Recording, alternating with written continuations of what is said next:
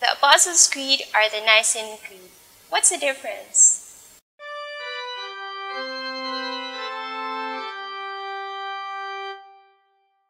The Apostles' Creed and the Nicene Creed are both the profession of faith which all Catholics use. The purpose of this creed is to remind and provide knowledge to the faithful about their correct belief and orthodoxy. According to the Catechism of the Catholic Church, the Apostles' Creed is so called because it is rightly considered to be a faithful summary of the Apostles' faith.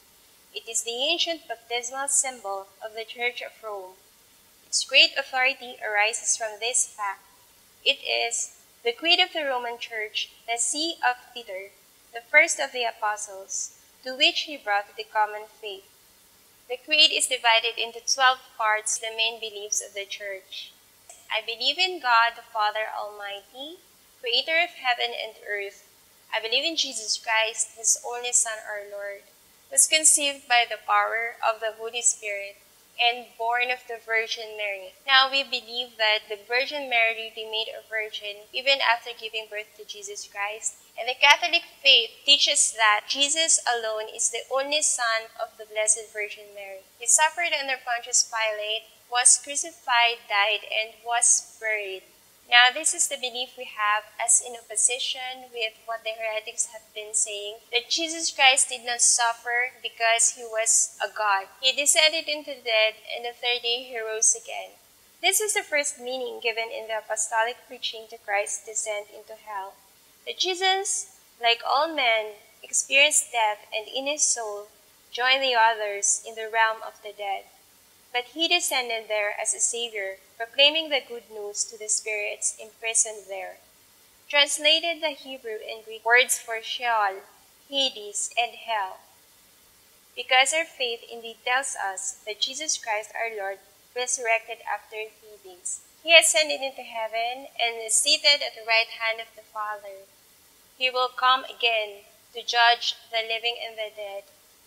I believe in the Holy Spirit, the Holy Catholic Church, the communion of saints. Catholic means universal, which was intended by the Lord himself that the faith of the Christians should be universal because he wanted all of us to have that salvation. The communion of the saints simply means that those who have died before us and who have been in glorified body can still intercede for us, can still communicate with us because we are one church, one body.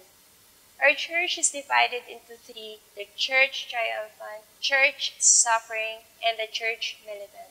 The church militant are composed of people who are still on earth struggling to be holy. The church suffering are the poor souls in purgatory who are still suffering because of the remnants of their sins while still on earth, and they are experiencing expiation in purgatory. And the church triumphant. The Church Triumphant are composed of the saints who have died and have been already enjoying the presence of the Holy Trinity.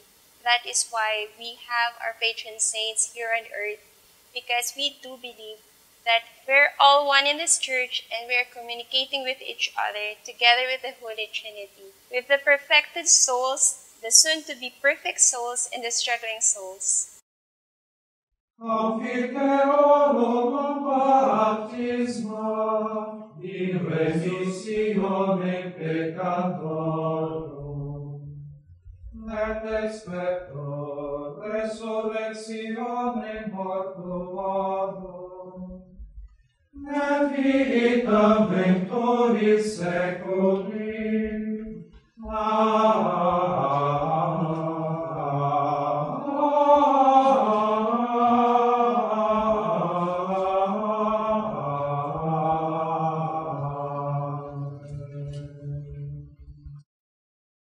Okay, moving on. When do we use the Apostles' Creed? Apostles' Creed are normally used in our personal prayers like the Rosary, the Divine Mercy Chaplet, and many others. The Nicene Creed is the thorough version of the Apostles' Creed. It is often used in the Sunday Masses, explains the teachings of the Church, and affirms historical realities of Jesus' life.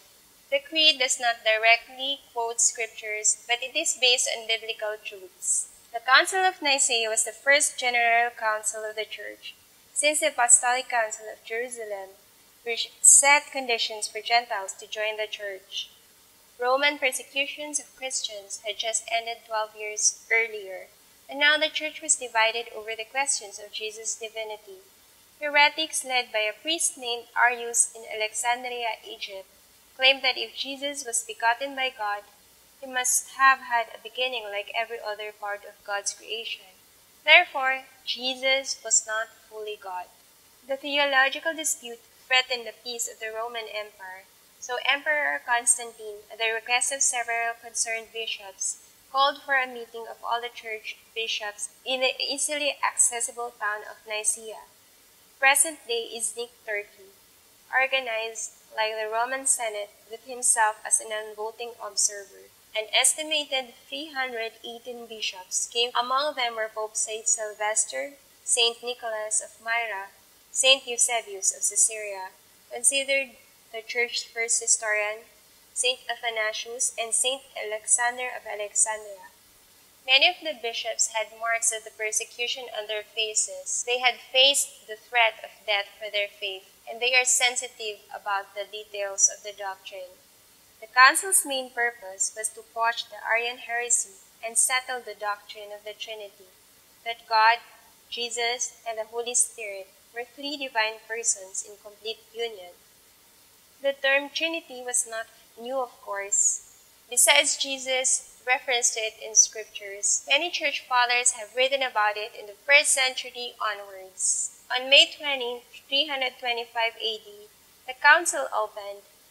It is likely they had a draft from Bishop Hosios of Cordova to consider, as several creeds were already in use by Christians to identify themselves and as a means of inclusion and recognition, especially at baptism.